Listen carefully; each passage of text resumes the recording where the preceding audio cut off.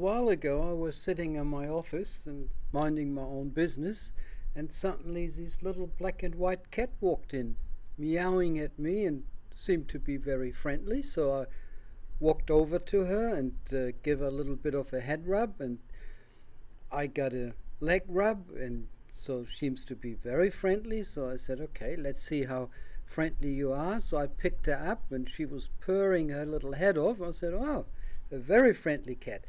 And the final test is when you cradle the cat like a little baby. With one hand you hold the hind legs, and with the other hand you hold both front legs tight.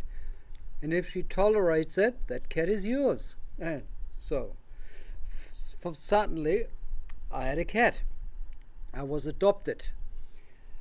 The only trouble is I'm highly allergic to animal saliva. So that was not an ongoing situation I had here. I mean, I've got some pills, but I can't take pills 24 hours a day. It's not good. So yeah, so I took the cat in and bought her something to eat, and we called her I Eat a Lot. That cat ate like there was no tomorrow, and later on we found out why.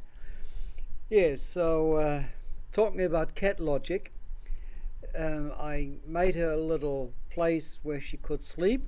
She sleeps right beside it. Okay, what can you do? So she was not accepting her little hideout. So she had no interest in cardboard boxes like cats usually have. The only thing she wanted was cuddles, day in, day out.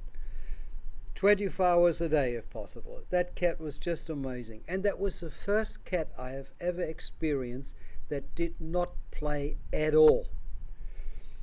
So then the next thing was finding out where the cat came from. So I asked the whole neighborhood. I went everywhere, even 3-4 streets further on. Nobody was missing a black and white cat.